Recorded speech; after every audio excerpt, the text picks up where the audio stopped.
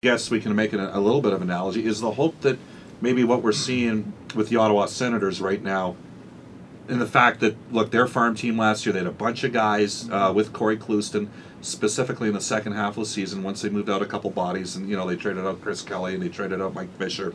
They brought a bunch of guys up, then they sent them back down to Binghamton, and a lot of those players ended up going on an extended run. I think they got about 23 games, and they won the Calder Cup championship. And 5 or 6 of those players are now full-time members of the Ottawa Senators. Most of them are in bottom 6 roles. But do you think there's an analogy maybe for the likes of a PRV and a Lander and a Hardekinen to maybe some of the experience that some of the Ottawa guys have had? And are the Oilers maybe trying to mirror that a bit?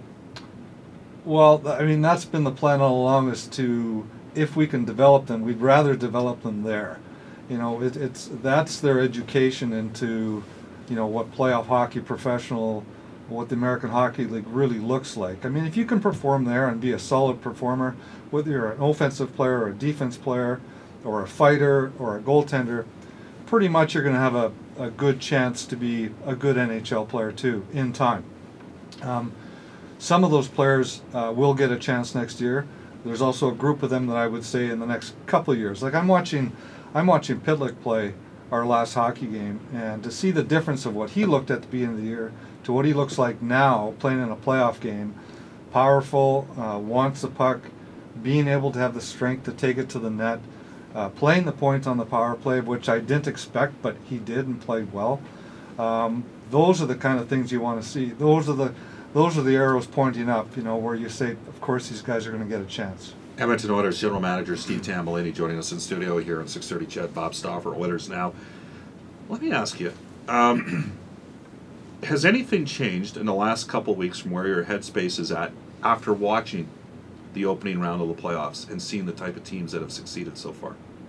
Wow, it's been, I'm watching these games. We're in the Czech Republic, and there's nights as when the time change of that, you can't sleep anyway, so you're flipping on the playoff games and watching them. And I think everybody was talking about the intensity and the physicality. And some things, yes, were over the top, and then result of Brendan suspending, quite a few players. But the play was more on edge, I think, than what we'd seen in a long time. It'll be interesting to see what happens now, right? Going into the next series. Players don't feel the same after they finish one series. No one is healthy. That first series is a dangerous one to get through that. So I think it shows you that you can be a Detroit Red Wings that have had success, but you still need that team toughness, so to speak, to be able to handle the barrage of physical play when guys are, relatively speaking, still fresh.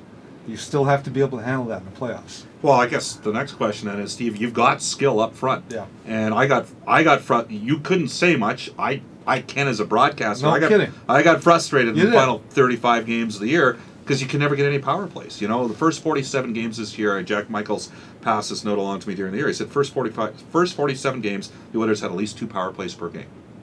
And then there was a stretch of 20 games where 9 of those 20 games you had 1 or fewer power play. And I think that that has been extended for other teams around the league as well. Does knowing that and knowing what you saw in the first round of the playoffs, does make you maybe change? We need to add those type of players here to come along with our core. We need to draft those players and potentially look at signing players like that as free agents as well. Well, it's a big question that you're asking from a lot of different areas. There's been so much attention brought forward to the public over the last few weeks here with the first round. And I think I'm looking forward to the spring managers meetings just to get the overview of really how everybody feels and how the league feels from their standpoint of analyzing really what went on that first round. Now there'll be some that say let's see what happens in the final rounds here.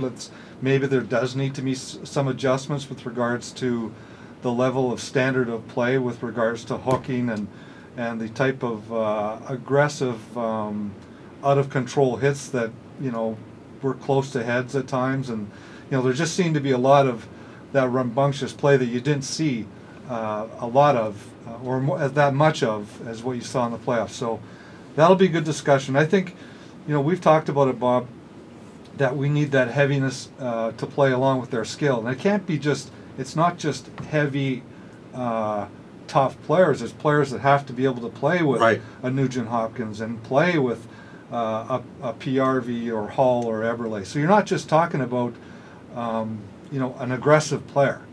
You need to be able to draft, and hopefully players such as Pitlick that are coming along, that are heavy, that can play through the type of traffic that we're seeing right now. So we understand that. We've had good discussions over the last 2 years with Stu McGregor and his staff about the type of player that we need to complement some elite skill that we have in the organization. But as you know, most of those young players are not available through trade or through free agency.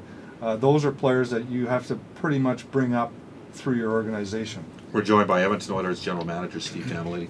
Steve, we'd be remiss. I mean, at the end of during your availability, you mentioned the fact that we're still kind of in a holding pattern on the coaching front, and also in terms of there's nothing to announce with either you or the coaches right now. I mean, I've got to ask you that question right now. No, that's not a problem. I'm totally comfortable. I've spoke to that in the past at our year-end press conference, and Tom and I will get together.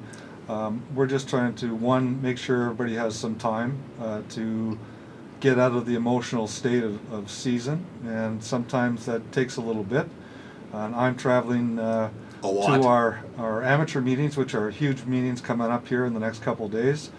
I intend to meet Kevin overseas at the World Championships and stay with him for some time to watch some of our players playing, so I'm looking forward to that. And I'll be back.